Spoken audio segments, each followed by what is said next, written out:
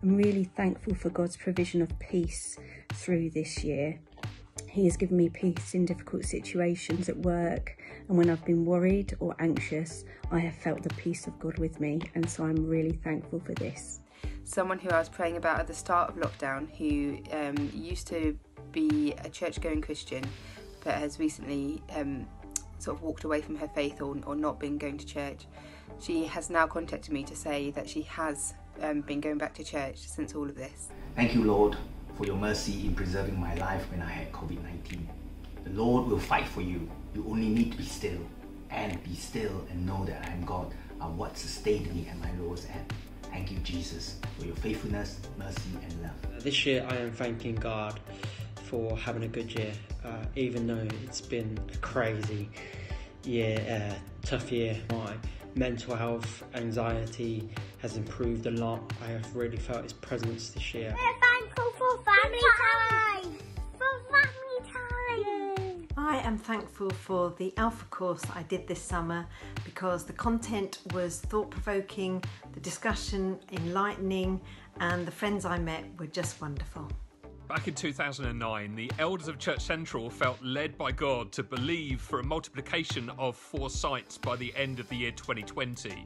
Well, even in the midst of a global pandemic, we've managed to launch our 4th site this year. So thankful for God's prophetic leading and His faithfulness to us over the years. I'm thankful in 2020 that I got a new job.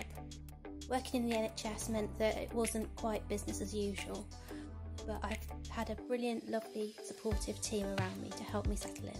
I'm thankful that it's nearly Christmas, because Christmas is a time where we celebrate Jesus getting born.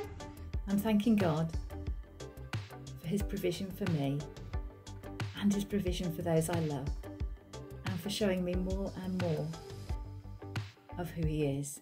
Early on in the year, God stopped me in my tracks from all my crazy busyness, and He showed me afresh that my worth is not dependent on what I do, but on who I am as a child of God. I've not been left in the lurch. God has placed me in the church, and even through this time of trouble, I'm so thankful for my bubble. I just want to say thank you for the support received this year. It's been amazing from a wonderful family. I hope to see you all soon. Take care. Have a wonderful Christmas. Stay blessed. We are so thankful that God provided a way for us to get married earlier this year, even in the middle of lockdown.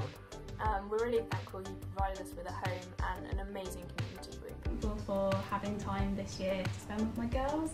I've been on maternity leave this year with my youngest, and although it's been a bit of a surreal maternity leave, it's just been really nice to have time with my girls, to not have to rush to lots of places, and just to be able to really enjoy spending time with them. I am super thankful for my family and the way they have absolutely loved Eden and supported me during quarantine as a single mum. I am thankful that we had such an amazing summer with loads of sunny days and opportunities to get outside when we couldn't have friends around in our homes. I'm so grateful to God that in the second half of 2020 our new East site has started meeting with a wonderful group of people, older Christians, new Christians, not yet Christians, from a variety of different nations and from some very diverse faith backgrounds. We're just so grateful. I'm thankful for all our pets. Thank you for gingerbread. And lots of other yummy things to eat. Thank you for the Christmas tree. I'm so thankful to God for the provision we've seen in supporting older people through Caris this year. Thankful for the partnership with local churches enabling us to provide food for over 50 people and stay connected with more than 100 older people.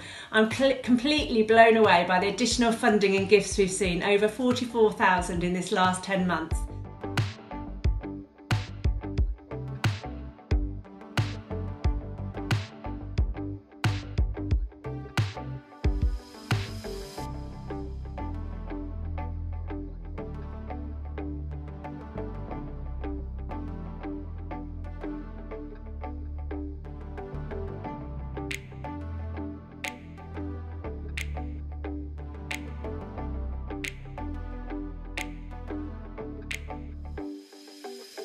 In 2020, I'm thankful for the creation of community groups that have kept us in touch with each other. I've been so thankful this year for the Psalms. I found myself coming back to them again and again and being so stirred and encouraged and provoked and just kept going a lot of the time by these just authentic and genuine and often anguished but always hopeful and prayerful and faithful poems and songs. I think what I'm thankful for in 2020 is just the extended amount of time that I was able to spend with my family and how that deepened relationships while I was at home with them, and also for just God for sustaining me through all the hard times.